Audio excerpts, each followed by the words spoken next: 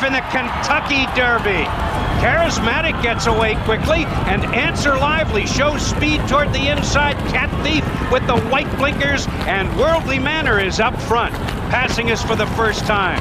Now Valhall shoots through, and Valhall takes command. On the outside, it's Cat Thief second. On the inside, it's Answer Lively third. Here comes Stephen Got Even in red, moving up fourth. Desert Hero is fifth. Worldly Manor on the outside sixth, and it's a traffic jam at the first turn. Three Ring on the inside, finds room and gains ground. The filly moves up. Charismatic drops back. Back on the front end. Valhall leads it by 3 parts of a length. That's Cat Thief in second. Worldly Manor in blue on the outside moves third. Stephen Got Even is fourth. At the rail, Answer Lively is fifth. Desert Hero sixth. Charismatic seventh. Kimberlite Pipe is eighth. On the inside, the filly, that's 3 Ring Racing ninth. Middle of the racetrack. Vicar is 10th at this point. First American shoots through on the inside, then Prime Timber, then Adonis at the rail. Ecton Park followed by Menifee. Then the Baffert horses are 4th and 3rd last. General Challenge and the filly, Excellent Meeting. Lemon Drop Kid is 18th at this point. And K1 King, they're midway on the turn. And moving through on the inside, Cat Thief with the white blinkers has the lead. And here comes Worldly Manor, trained in Dubai, up to challenge. And Worldly Manor puts a head in front. It's Worldly Manor on the outside. Cat Thief at the rail. And Charismatic is coming on strongly. Down the stretch they come. Cat Thief digging in at the rail.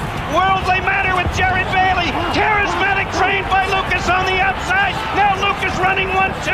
Charismatic on the outside takes command. On the inside, Cat Thief in the middle of the track. Menifee is flying, but it's Charismatic holding on to win it by a head. Menifee flying on the outside, and Cat Thief, I believe, was third.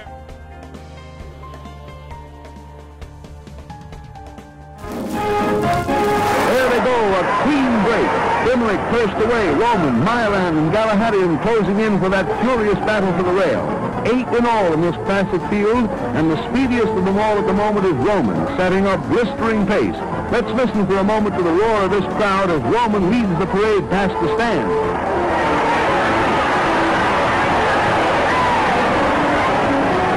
In a bunch at the turn, Bimlick runs well to the outside. Watch him.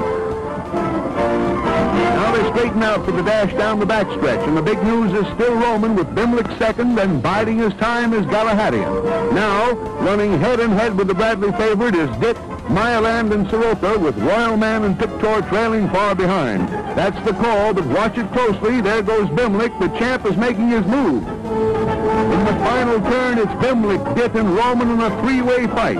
But the slow-motion camera's unfailing eye spots Gallahadion moving up on the rail, a 35-to-1 shot, and it's here that Bimlick meets his challenge, the challenge of Gallahadion.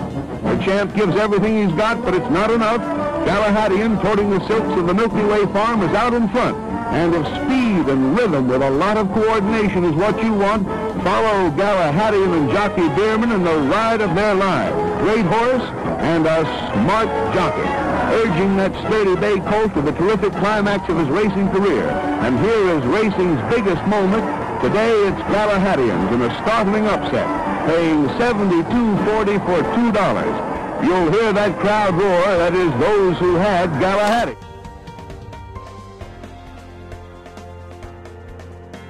From post 13, and they're off in the Kentucky Derby, and Bandini and Spanish Chestnut both broke quickly.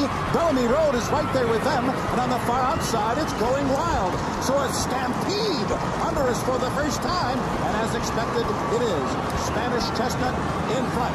Going Wild right there on the outside. Bellamy Road not far behind in third.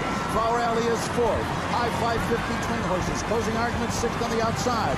High Limit is seventh at the rail, and Bandini is running in 8th position. Sunkink ninth toward the inside. Buzzards Bay is 10th. A Fleet Alex in tight quarters running 11th. 3 lengths back. Coin Silver is now 12th toward the inside. Noble Causeway is 13th. Andromeda's Hero is now 14th. Wilco 15th. Greely's Galaxy 16th. Giacomo 17th in between horses. Sorted Out is 18th. And then Don't Get Man is 19th. And Greater Good is the last of 20. 45 1/5 seconds, among the fastest opening half miles ever in the Kentucky Derby. In the role of the pacemaker, it is Spanish Chestnut. Flower Alley second on the inside. Javier Castellano is now asking Bellamy Road at the half-mile pole. Going wild in between horses, so too High Fly. And Buzzards Bay making a move on the outside, closing argument. A Fleet Alex trying to thread his way through between horses. He will go inside as they round the far turn. 3 furlongs to go here. They ran 3/4 in a bruising 109-2. And here comes Bellamy Road, who's charging up on the outside. High Fly is moving with him. Spanish Chestnut is weakening. A Fleet Alex is in behind them. Closing argument is in with the chance there on the outside. Buzzards Bay coming down the middle of the track at the top of the stretch in the Kentucky Derby. High Fly, Bellamy Road, closing argument on the far outside. Here comes a Fleet Alex charging through between horses. Giacomo, don't get mad, late charge on the far outside. Coming down to the finish, closing argument, short lead. Giacomo, a Fleet Alex, it's a 3-horse photo finish. And on the wire, it's Giacomo, who has won the 131st Kentucky Derby.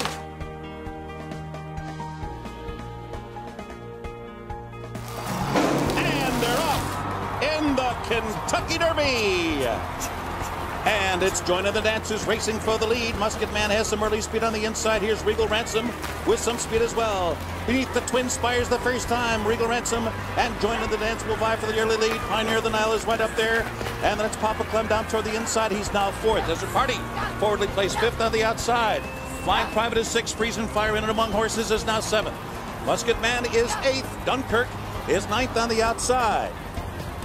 Then farther back down on the rail, that is Atomic Rain, running in the 11th position, 2 lengths back.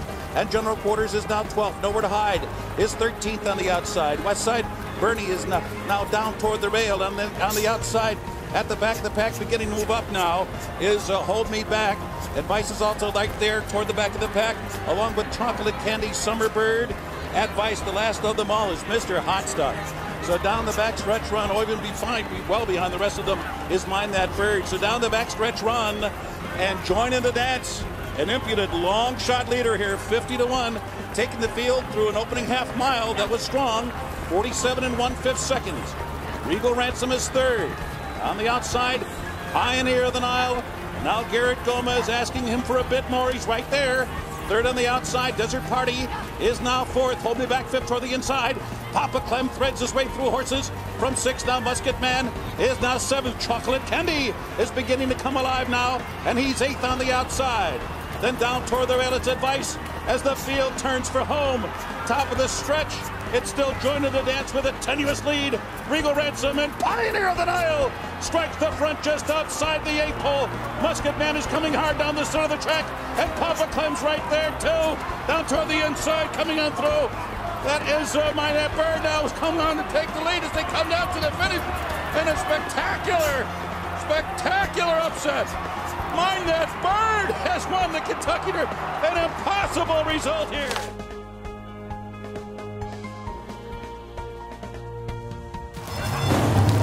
They're off in the Kentucky Derby.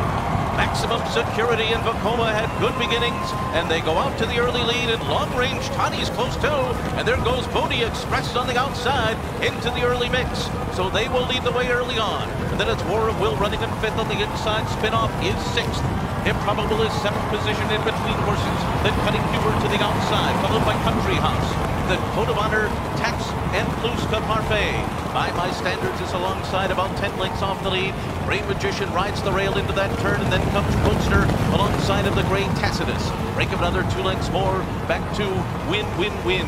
Game Winner is in behind him. He's second last, leading Japan's Master Fencer to the backstretch. So on to the backstretch they go, and through this first quarter mile in a sensible 46.62 seconds. Maximum Security leads the way by 3/4 of a length. Long Range Toddy pressing the pace under John Ford on the outside 2nd. War of Will is down toward the inside under a snug hold in 3rd. Then it's Bodie Express 4th. Improbable behind horses in 5th. Vacoma 6th on the outside. And then it's Code of Honor who rides the rail into the far turn. Country House is alongside, and then Spinoff. Pluska Parfait is next, and on the inside comes Tax. Game Winner is wide on the turn, beginning to pick up his stride near the back of the pack. But Maximum Security continues to lead the way. Midway on the far turn, he's a length and a half in front. War of Will is second. Long Range Toddy third, and 4 wide and moving up is Country House's Pony Express plummets through the field. And here comes Code of Honor, and he bursts through an opening on the inside of Maximum Security, and they're into the stretch. Country House on the outside. Code of Honor down toward the rail. Maximum Security keeps on fighting. War of Will is there too as they come to the final furlong. It is Country House on the outside. Maximum Security so dead game. He keeps battling on. Maximum Security. Country House 1-2 down to the line. Maximum Security wins the Kentucky Derby.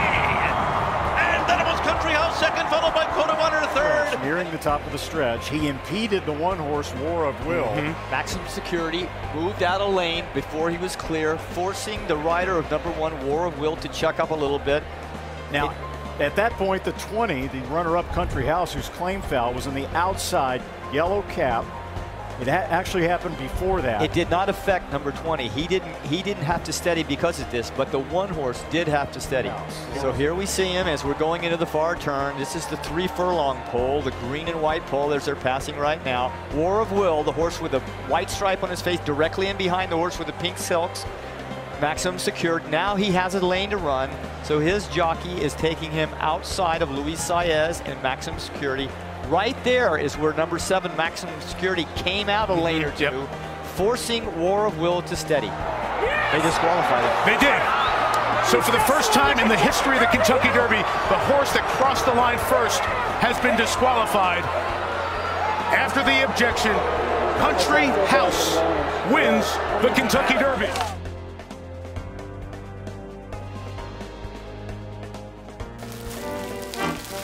Derby Day is a special time in the Bluegrass State, a time-honored tradition of fast horses and fearless jockeys.